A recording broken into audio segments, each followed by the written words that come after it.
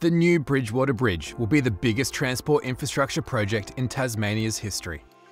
The project will improve safety, better connect communities, and change the way people travel between north and south of Tasmania. Work on the project is well underway.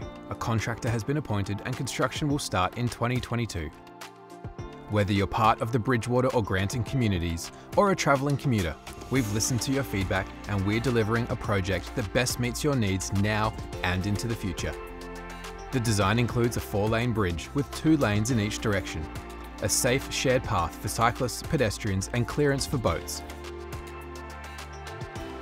On the southern side, at Granton, connections between the Brooker Highway and Lyle Highway will be improved while maintaining local access to Black Snake Road, Main Road and Forest Road.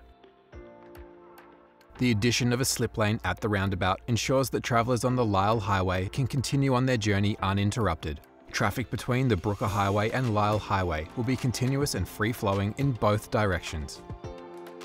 On the northern side at Bridgewater, a new underpass will connect Boyer Road to the new Bridgewater Bridge and communities on the south side of the river. Local connections with Gun Street and Old Main Road will be maintained. With the construction of this new bridge comes a lot of benefits. More than 200 local jobs will be created for Tasmanians. Better links for local traffic on both sides of the river. More community open space.